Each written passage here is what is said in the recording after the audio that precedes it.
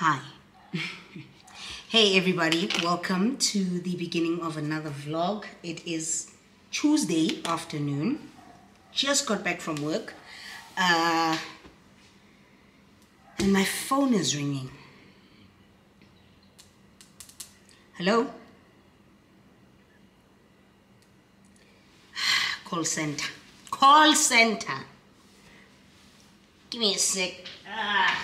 So I just got back from work. It's been a long day, but it's been a long day, but it's been a rather productive one, you know.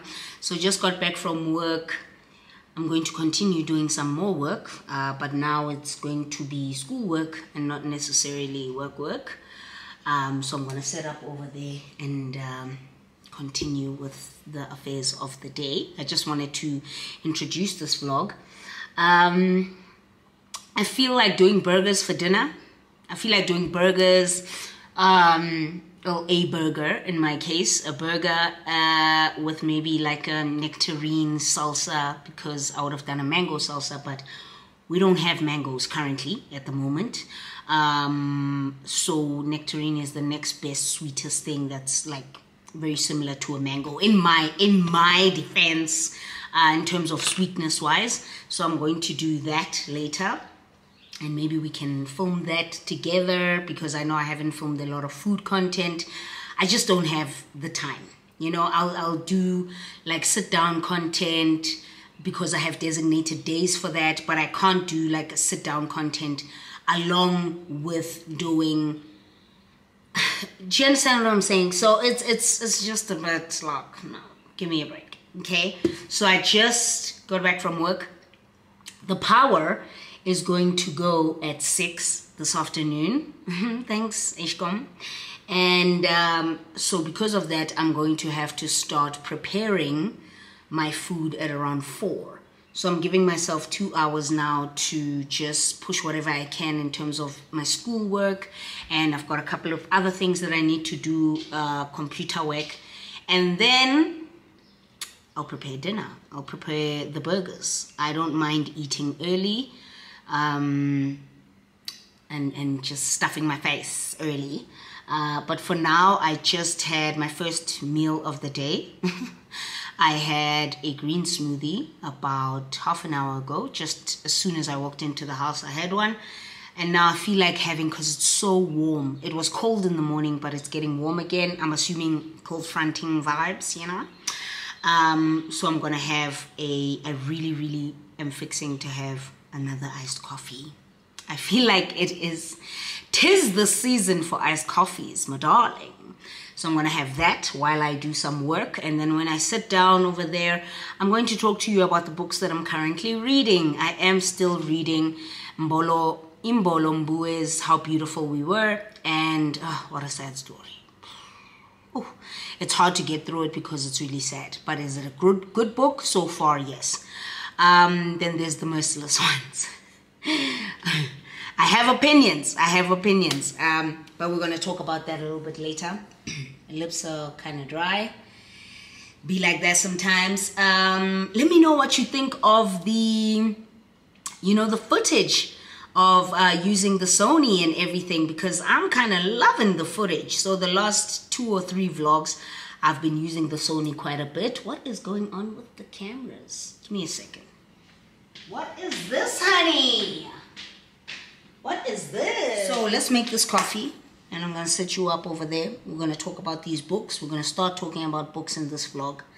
Get that out of the way. I want to try and finish one of these novels this week, and I'm hoping the Merciless ones, so I can get it out of the way, and then next week I can continue on with Imbolo Mbue's How Beautiful We Were, just in time for the live and for the virtual book club review session, you know. So yeah, honey, let's make this coffee, shall we?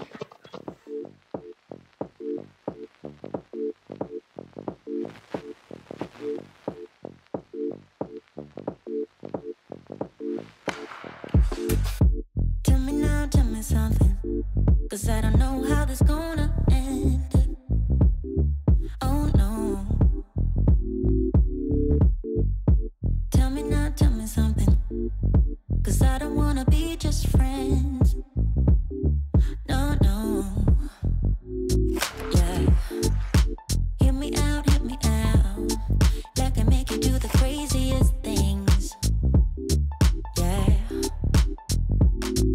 I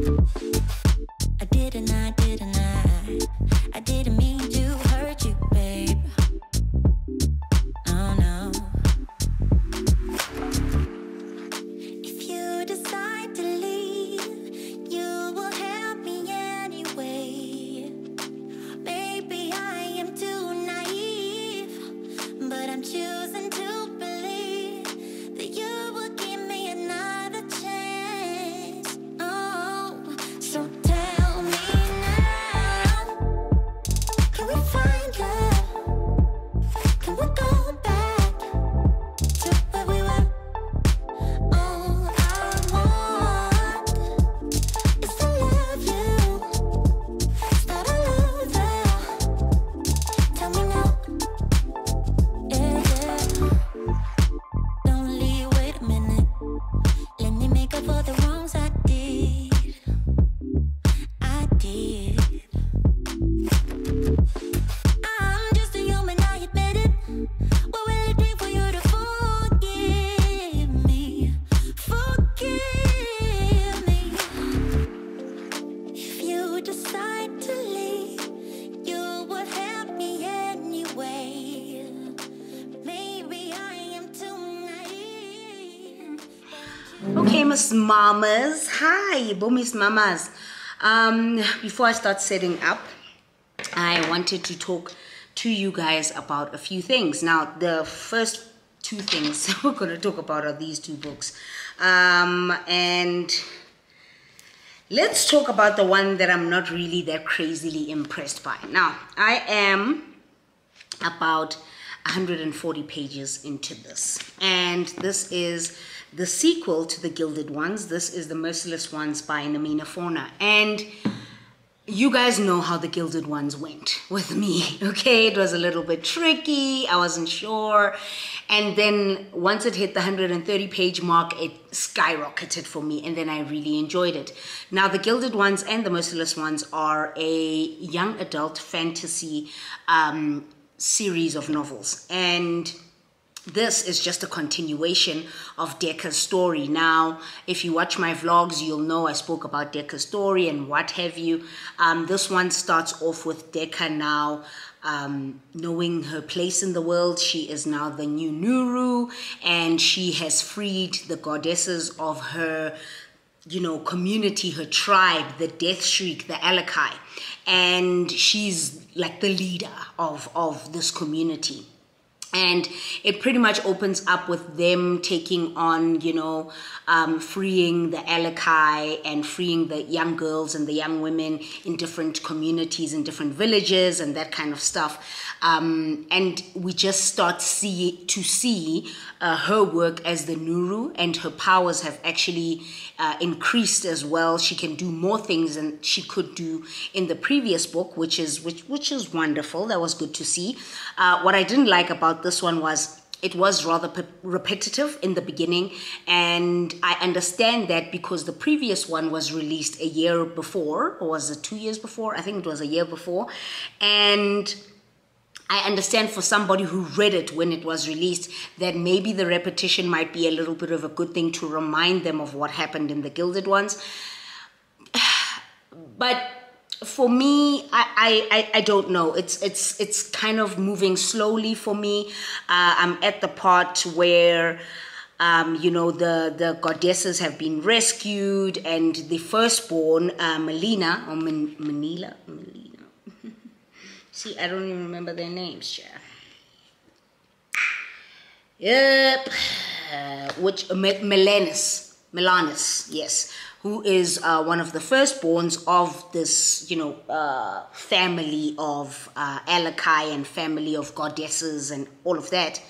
She is freed by Decca and her warriors, and then they find out that one of the emperors, is it an emperor? It's really an elder, I think. One of the elders is at this one village, and they want to capture this elder so that they can question him and ask him, why is it that the competitors to the Alakai and all of that, the people that they fight, normally the warriors that they fight against, who are known as the Jatu, why are the Jatu surviving? Because typically it's the Alakai who don't die. The death shriek, all of that, the death shriek die. But the Alakai who don't die, they just get reincarnated a second time around. But as far as we knew from the first book, the Jatu did die, except they don't in the second one. So that's pretty much where I'm at.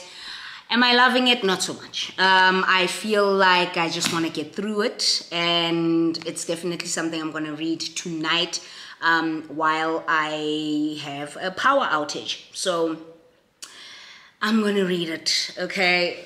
We'll try and get through it. Maybe it's going to kick up at some point. I don't know. I'm going to try and get through 100 pages of it today, hopefully. Last night, I was reading this. This is what we are reading for the Brown Skin Reads Book Club. This is How Beautiful We Were by Imbolo Mbue. And oh my gosh.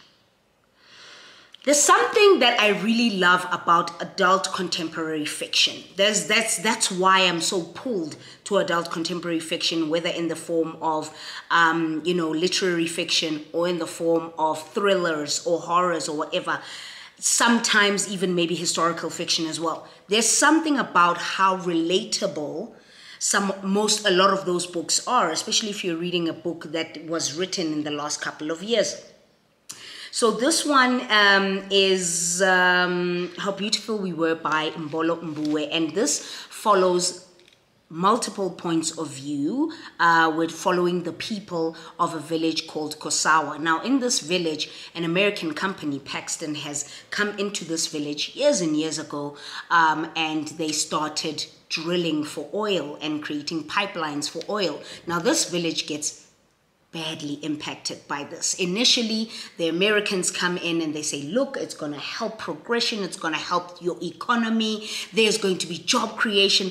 We are typically familiar with this. As Africans, we know about colonialism and exploitation and the stealing, the slavery and the stealing of African resources to enrich American or Western civilization. So we know about this, right? So reading this is not unfamiliar to me or the history of many African countries. But it's really hard to read about in this book because the people of this village where this drilling and this oil is happening are suffering the after effects of all of this work that is happening. The children are dying, the water is poisoned, and the village, the people of the village are not seeing the rewards that they were promised when these Americans came into this village and started mining for oil. So it's harrowing, man. It's a really, really sad start.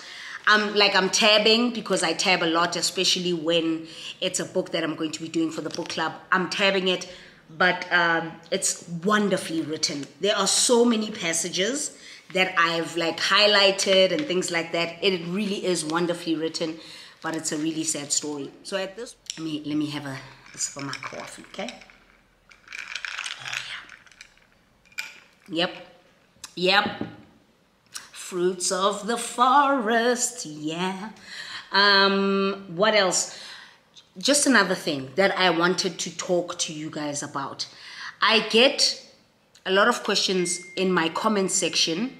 Maybe a few would be DM'd to me about where I'm studying, and also questions about just really personal information. One of the recent ones is where I'm studying. And the reason why I do not talk about where I'm studying is because it's personal to me. And as much as I may not be a well-known content creator or public figure or what have you, quite a number of people do know who I am. And for just privacy reasons, I don't want to say, oh yeah, I'm studying with UJ or whatever, and then you have people trying to find out information and all of that.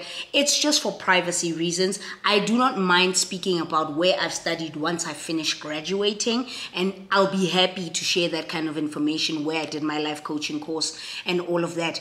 It wasn't just that, it was a number of other things. Like someone asked me, now that you're attending events and things like that, how does this impact your day-to-day 9 to 5? Like, are you going to your 9 to 5, whatever?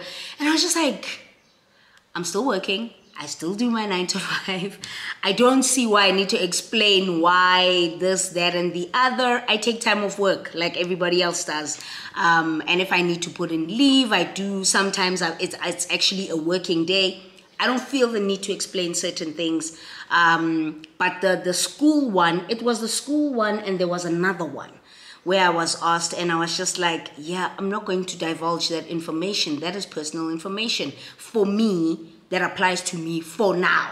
Once I finish, I think just please maybe give me the courtesy of respecting the fact that I don't want to say where I'm studying. I don't want to say where. It's like saying where you live and all of that kind of stuff. Let it come out, the studying bit, where I'm studying, once I finish graduating. Then I know that I'm no longer part of the system. I'm no longer there. If people start calling that institution, trying to find out, oh, who is whatever, it's not me saying that he gets a bit or anything like that. No, it's just me saying that give me that privacy while I am studying to finish, and then we'll talk about things like that. So that was the other thing I wanted to mention. And speaking of studying, that's what I'm going to be doing now. I'm going to be finishing off my assignment. And my book, my study book, got water spilled. Water spilled at the back of my car. I don't know how. It was a bottle of water, and I don't think it was tied on correctly. And now my book looks terrible, and I hate it. I feel like getting a new one. I hate it so much. But it's fine. It's fine. I'm going to have to do my schoolwork, do what I have to do, finish off my assignment, and then I've got a couple of computer work. Wow. Some things to do on the PC. Anyway, going to get some work done, and yeah, that's all I wanted to say. There is something else I wanted to say, I just don't remember, and for now, that's fine. Okay? That's fine. In the evening you'll be calling.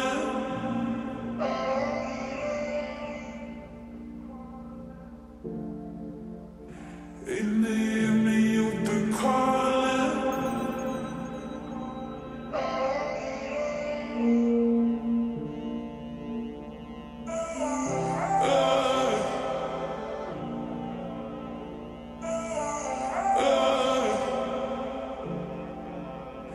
In the evening you'll be calling.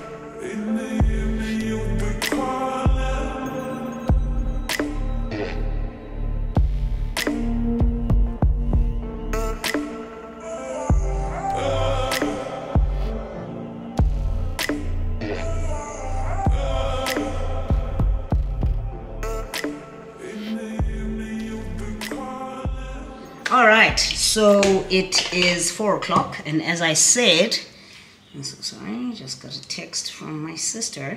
My sister has really crazy timing.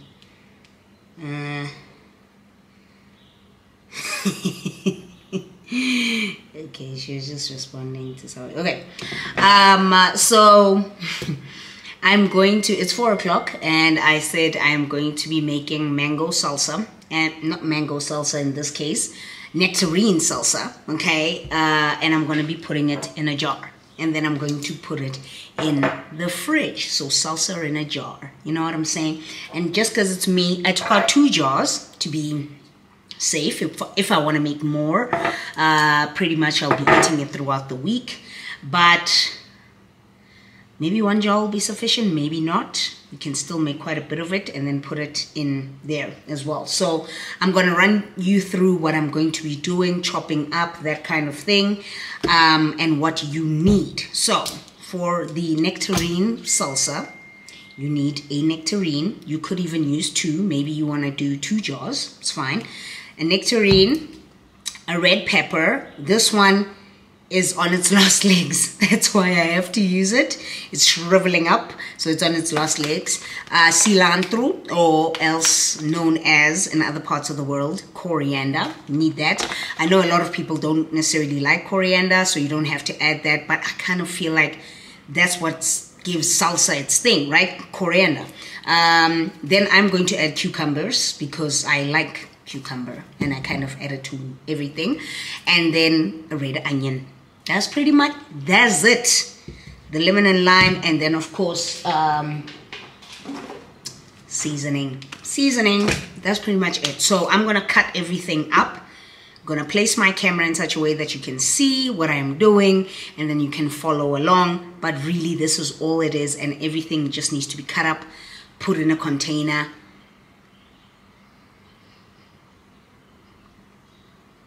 and then you put it in the fridge. Really, it won't take longer than 10-15 minutes, so let's do it, okay?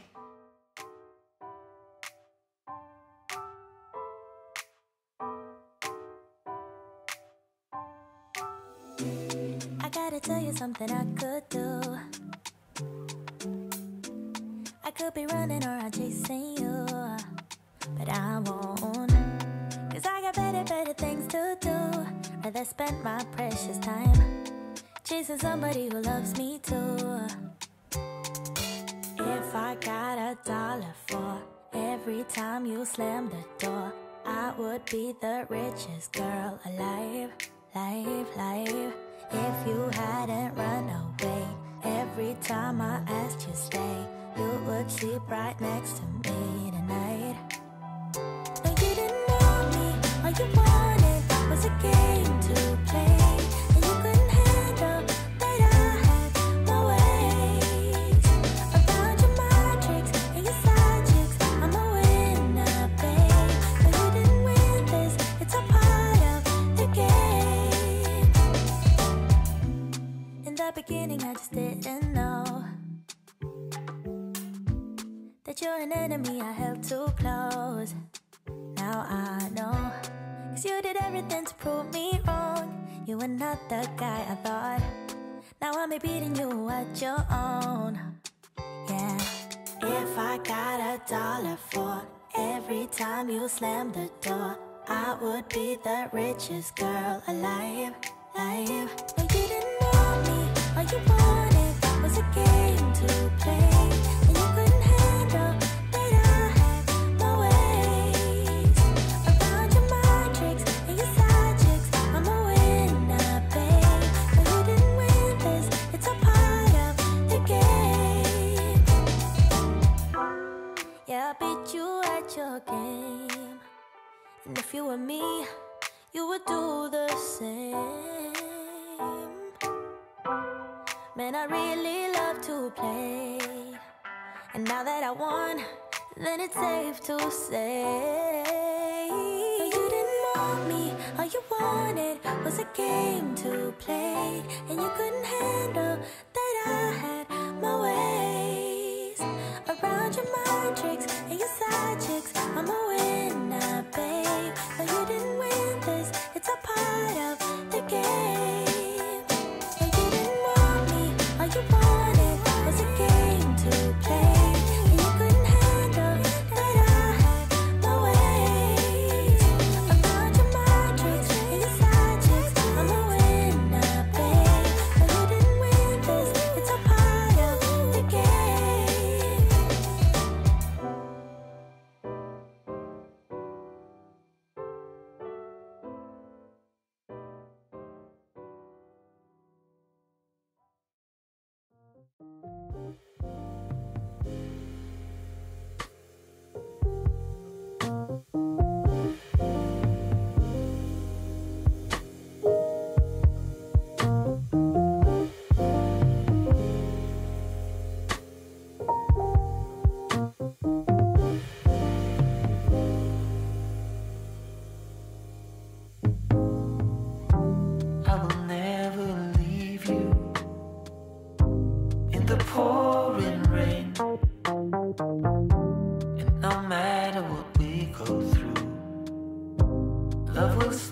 we made. So do what you want, baby. You and me in the sun. Know that I still be here when the day is done. So come a little bit closer, and I'll tell you what I feel inside. You know I'm gonna wait on you. I'm gonna wait on you.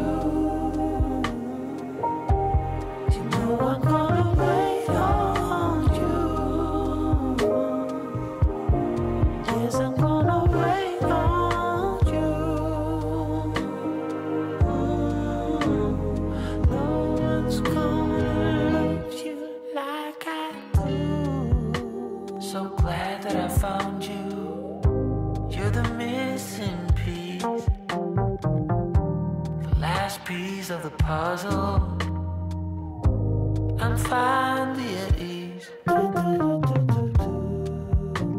So when times are rough and the promises we make just seem so hard